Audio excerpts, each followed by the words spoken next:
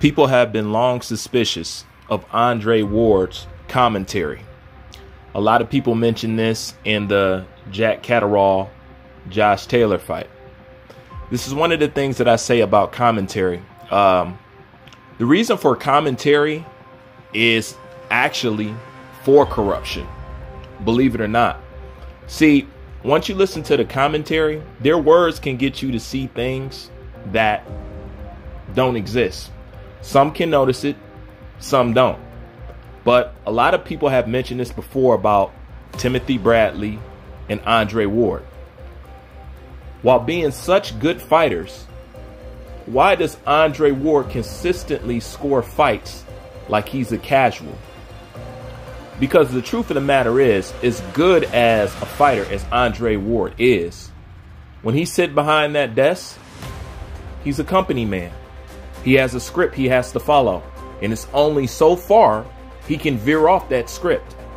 Now, it makes you feel some kind of way when one of your favorite fighters is in a position to give another fighter a just reading and they don't do it, due to the fact that boxing is so corrupt, and boxing is always judged by people who never put on a pair of gloves in their life and don't know what it's like to get hit or get injured or train or injuries or none of that stuff, road work or none of that stuff. And they sit behind the desk and they rob these guys of their opportunity and downplay their achievements and basically not really reporting what's going on inside the ring. So it's very disappointing when a fighter sits behind that desk and does the same thing.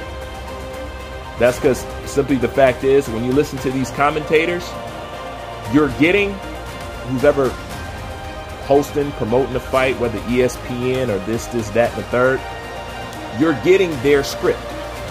Whether you like it or not, they have a guy that they want to win. They have a guy that they're going to talk highly about, and they got a guy that they're going to put down.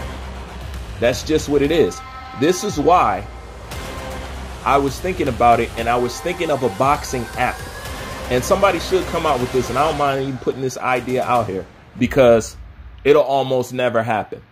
But I was thinking of a boxing app where you can choose to turn off or on the boxing commentary. I think that is a feature that if you're going to have these mobile apps, I think that is a feature that one of these apps should offer, whether I want to hear boxing commentary and whether I don't. Because we all admit, once you turn that commentary off, you view a different fight. It's one of the things I liked about being in quarantine, because when you didn't have the crowd, you could really zero in on what was going on. You could hear the impact of the punches. You know what I'm saying?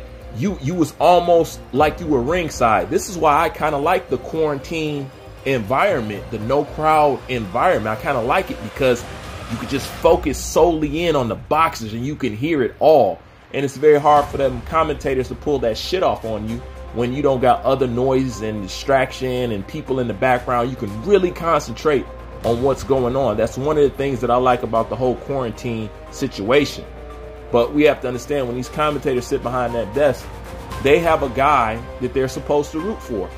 That's the simple truth. It's rare that you'll get some commentators that sit behind there and it's actually going to call it. One guy playing good cop, bad cop, but nonetheless, they have one guy that they want to shine on, and that's boxing commentary. You know? So judging's bad, matchmaking's bad, commentary's bad, scorecard is bad, these boxers' mentality is bad. The lack of fighting once a year, whatever, is bad. It's just all bad all around.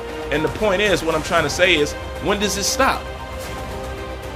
When does it get enough? Like, I don't think boxing can get any more corrupt than what it is. Where else can you corrupt behind? The only thing, the next stage to take this is full-on, full-fledged WWE. That's the next step to take this.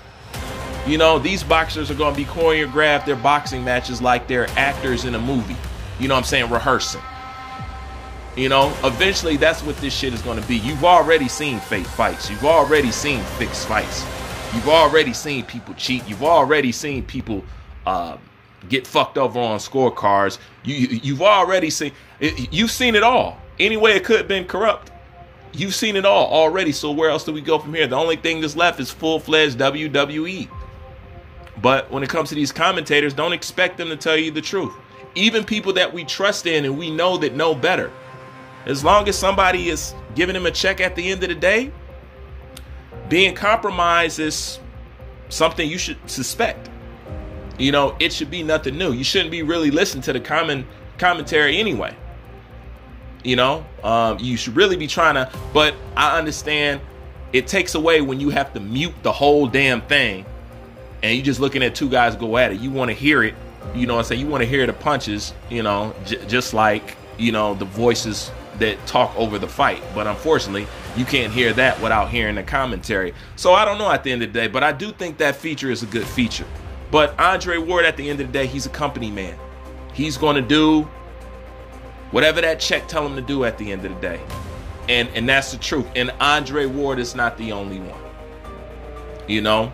So don't expect good commentary. Just don't expect much of the sport and you'll never be disappointed. But anybody that sits behind that desk that's getting a check, in some way, shape, or form, they are compromised and they're not going to keep 100% with you. You could tell that from the Lomachenko, Teofimo Lopez fight. You know? A lot of Lopez punches they wasn't even reporting on. You know, they didn't even want to mention the level of inactivity of the silly Lomachenko. You know, and the same thing with Timothy Bradley.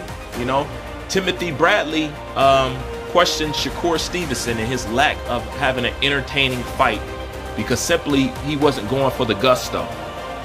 But when Lomachenko took off 6 rounds against Teofimo Lopez, I never heard Timothy Bradley talk about you got to be entertaining. So you got to understand, when it comes to this commentary shit, these guys are bought. You know? And the quicker you accept that, the quicker you can understand what's going on, the less you can pay attention to the bullshit and focus on the real shit. And that's just my thoughts on that. I'm out.